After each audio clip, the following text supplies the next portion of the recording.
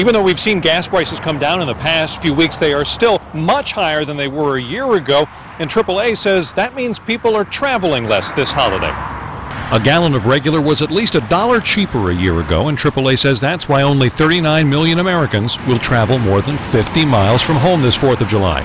Do the gas prices alter your vacation plans ever? Yes, that's why we stay in, closer to home. We do a lot of camping.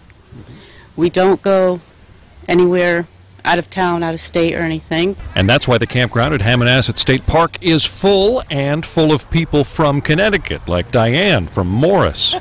It's about 2 hours away. All right, so how much gas does that work out to?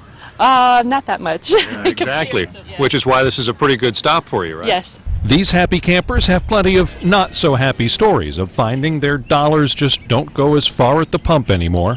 I went to fill up the truck, put the debit card in, and only gave me $75 worth with 18 gallons. I thought at least I got 20, but that was it. Didn't even fill the truck. Not even 20 gallons. Not even 20 gallons.